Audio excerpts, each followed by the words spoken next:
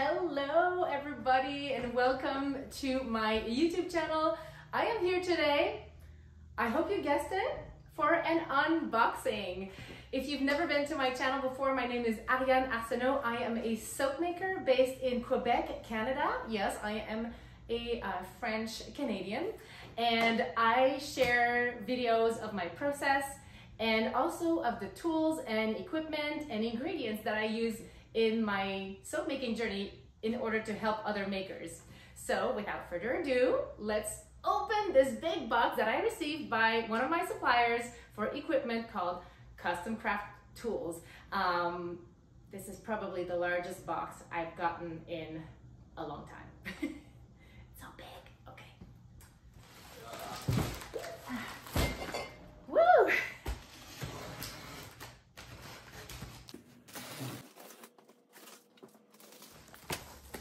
I have placed an order with Custom Craft Tools before the holidays, and this box has been all over the place. We thought it was lost at some point, but it finally made it. And the content of this box will probably make lots of soap makers happy. Oh my goodness. Oh, this box is huge. The classic spatulas.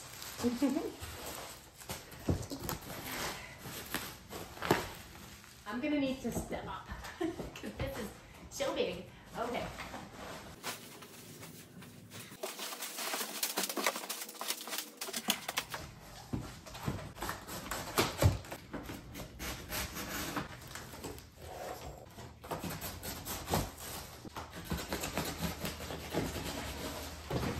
Oh, and there it is.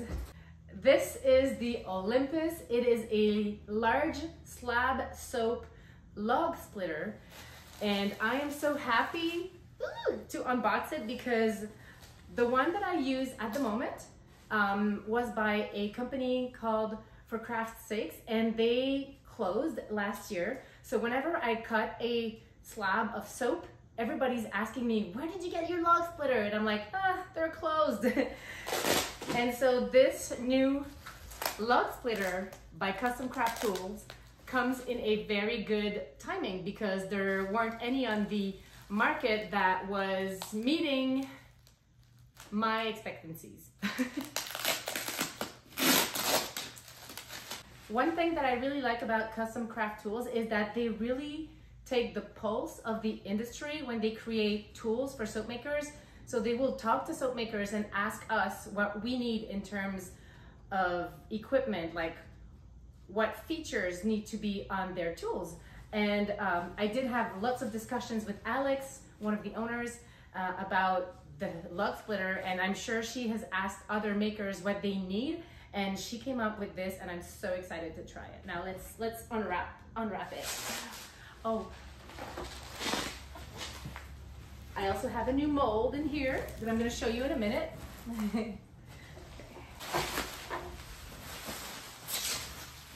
Ta-da! Wow.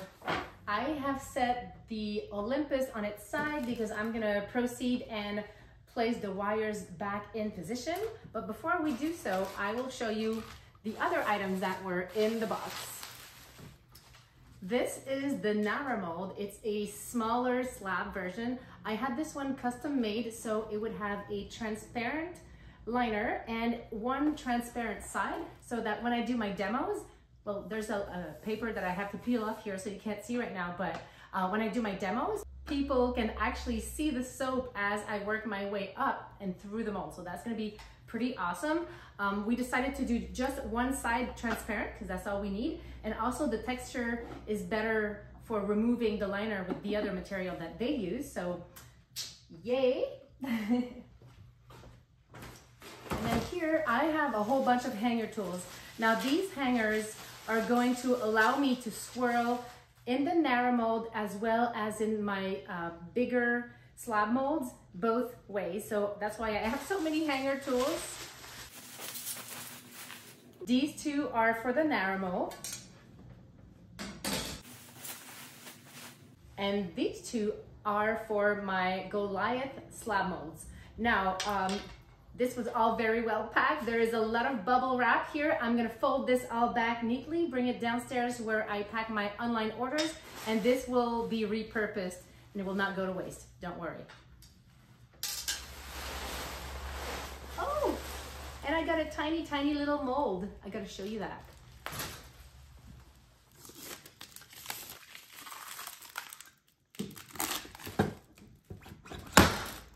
Voila. And this will go here. And then this hanger is made to fit on this side and this one on this side. So I am fully equipped in hanger tools now. And here's the tiny mold I got. So it has a skull pattern on the bottom. And these little molds are really nice for when you have extra soap, you don't know where to pour it. You just pour it in there and save that extra soap. Now let's move on to positioning the wires in the Olympus. And I have removed the middle part of the cutter to do so. I'm just gonna untape my little wires here. This lug splitter can be custom adjusted to your slab of soap. I chose to have mine spaced at 3.5 inches. So the keys here are adjusted just for that, but you see all of these hole placements. So if you like to cut your soaps at 2.5 inches, you can also do so. You would just need to change the middle part of the cutter.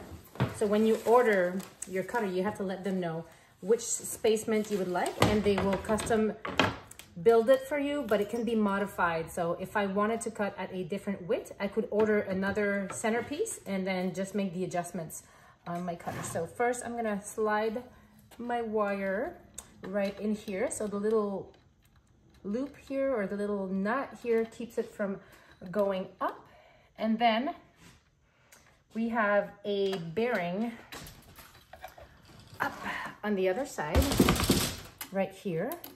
So this goes onto the bearing and then into the key like that. So it would actually fit on this side, and I'm gonna give it some loose so that I can actually tighten the key. And that's why I had goggles on my head earlier, because when I work with wires like this, I always wear security goggles just in case anything pops. I'm gonna pull the string up to build some tension, and eventually I will cut this, but not right now, just in case I didn't have enough loose. And we're just gonna twist it until it is nice and tight.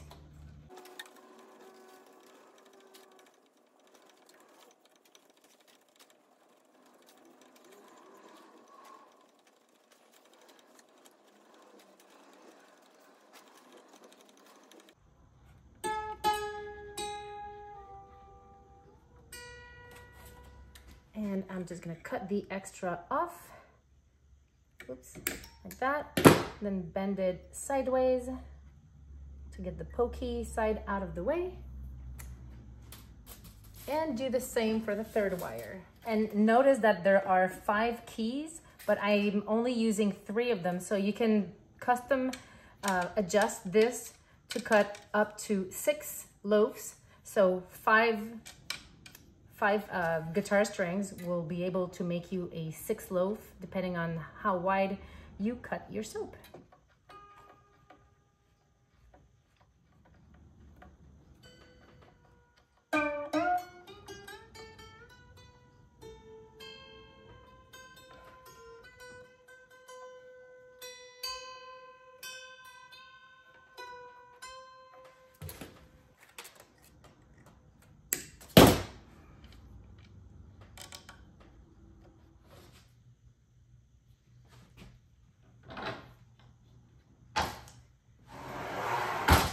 The main difference between this log splitter and the one I used previously is that the other one, the table slides through the wires when you push.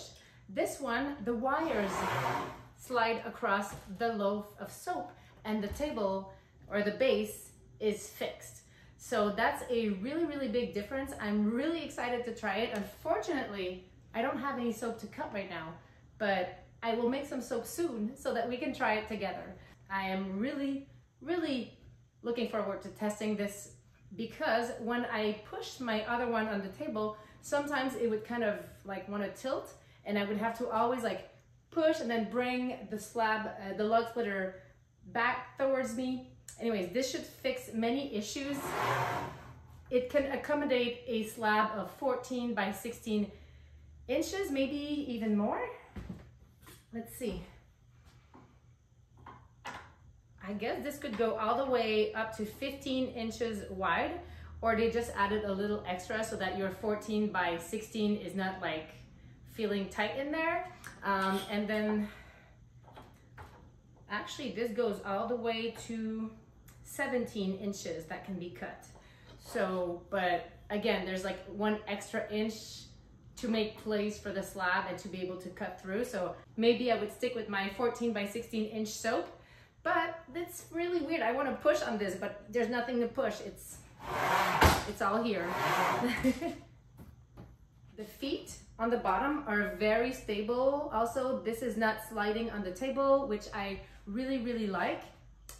So thank you so much for watching. If you have any questions, maybe something that I did not cover during the unboxing and setting up of my new Olympus lug splitter by Custom Craft Tools, leave it in the comments, and I will make sure that Alex, the creator of these amazing tools, jumps in the conversation and answers all of your questions, or I will ask her and then answer your questions. But this is a great tool.